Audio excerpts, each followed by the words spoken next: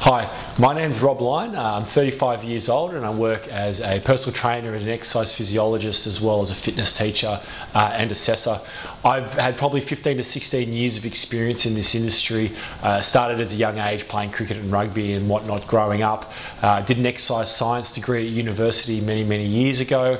From there, I've done a lot of different things in the fitness industry, you know, everything from working in small gyms, personal training studios, large YMCA, multi-purpose type facilities, managing corporate fitness centers and corporate gyms within large companies. I've also lived and worked overseas. I lived for 3 years in Phoenix, Arizona, where I worked in cardiology, so it was really interesting to get an understanding of the medical and health side of the system. And worked as a nuclear medicine and cardiovascular technician there. From there, I came back to Australia about 6 years ago, and I really started to double down and focus more on, you know, improving people's quality of life, training clients with medical conditions and special populations. So my role as an exercise physiologist, I really try and focus on looking at exercise as medicine, you know, using it as a medical intervention to help improve people's quality of life, get people off medication, improve qualities of living.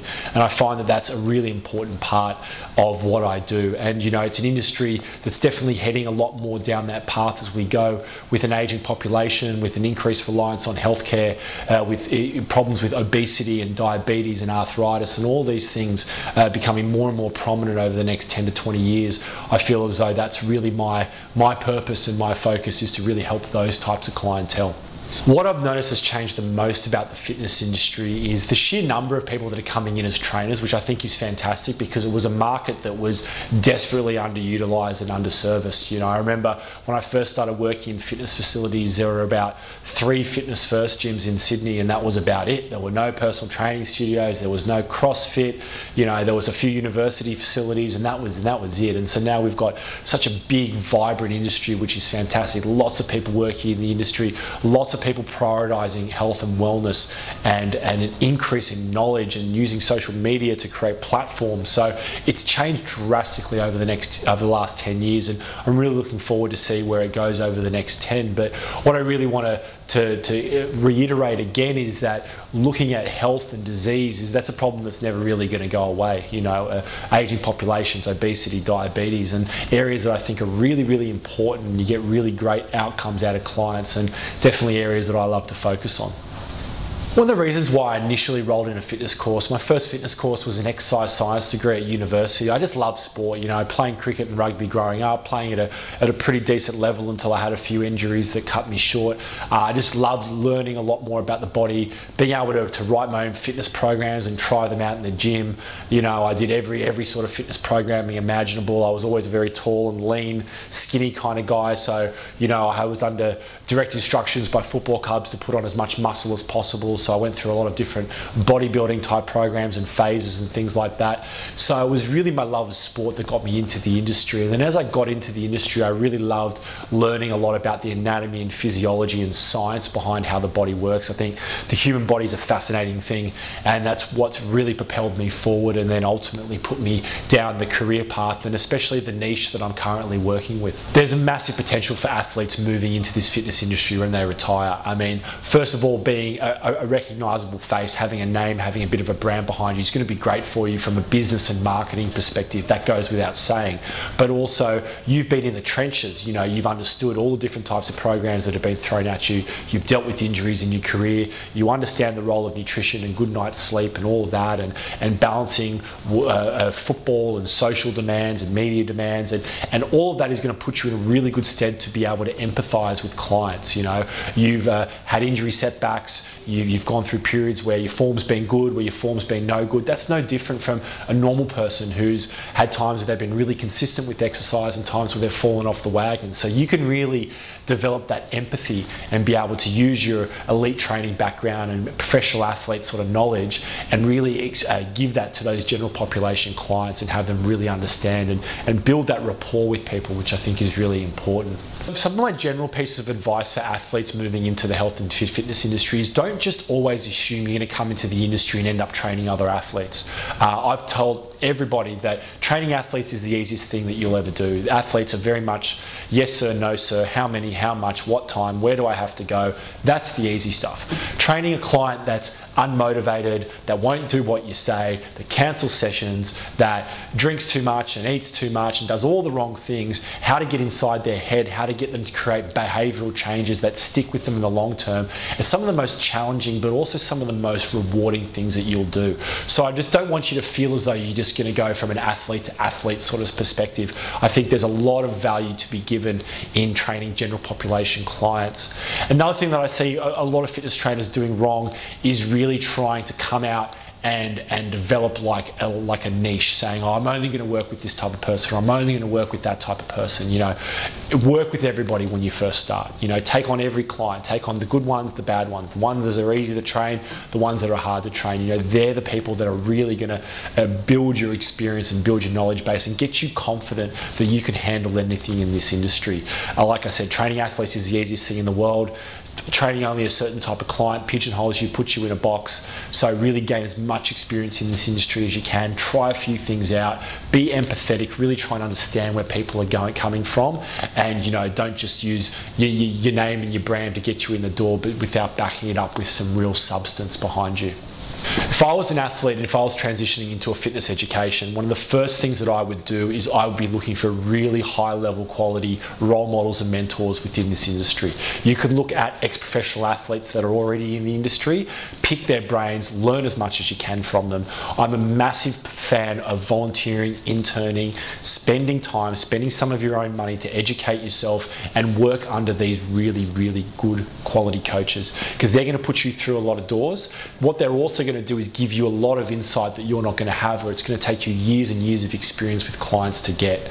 So one of my big things to do is to find role models and mentors, find people within your industry that you aspire to, learn from them, ask them questions, pick their brains. From there, your opportunities are endless. You might not be looking at starting a business straight away. You might be looking at moving into a larger gym where you can work under established structures, understand marketing, understand business, understand lead generation and sales and how to retain clients. So not just looking at industry leaders, but also personal training, business managers and development managers. One of the biggest things that I didn't do when I first came into the industry is, because there wasn't a lot of it, is I didn't work with a lot of business development guys early on in my career.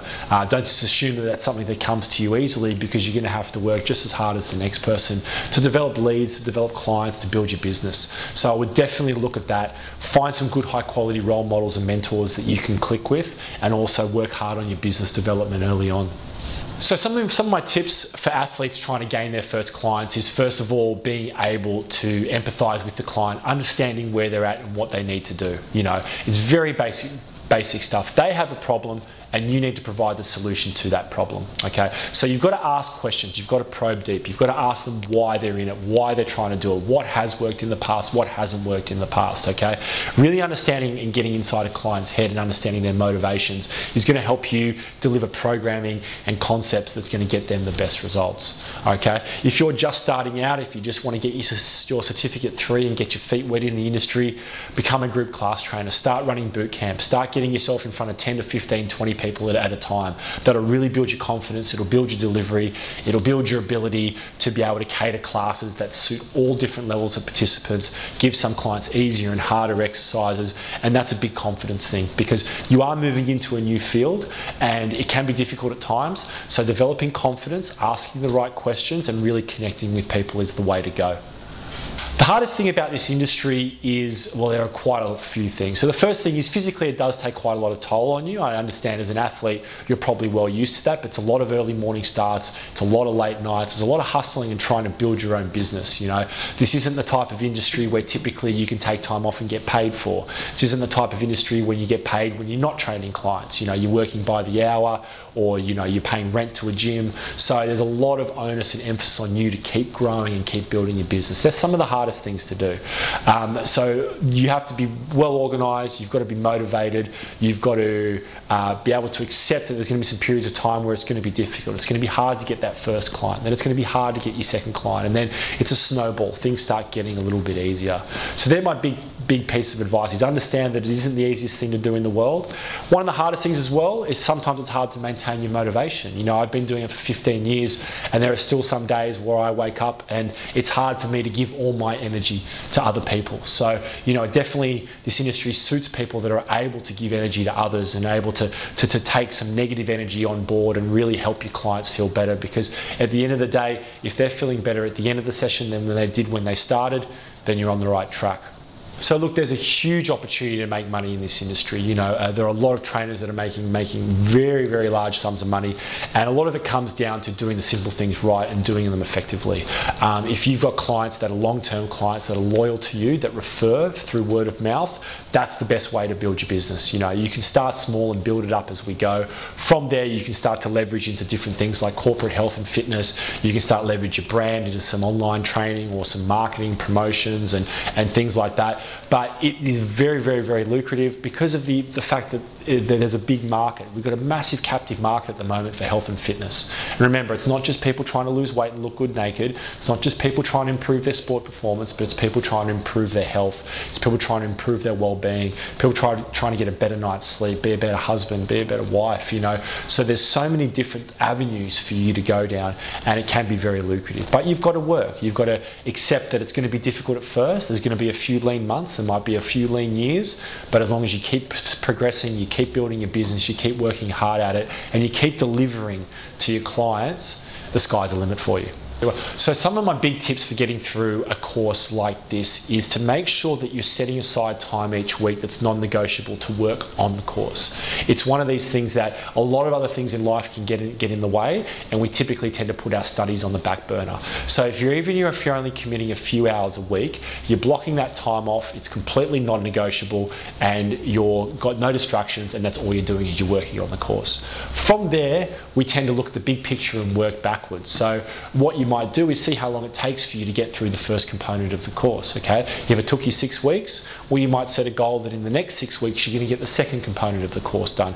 And if you set yourself a bit of a time frame and work consistently towards that, and like I said, keep your time blocked off, that's non-negotiable, just like a meeting or just like a training session, that's you working on your studies, then you'll get through it. But the key is to remain consistent. If you get frustrated, if you walk away from the course, you won't come back for a month, all your momentum stops and it's really hard to get started again.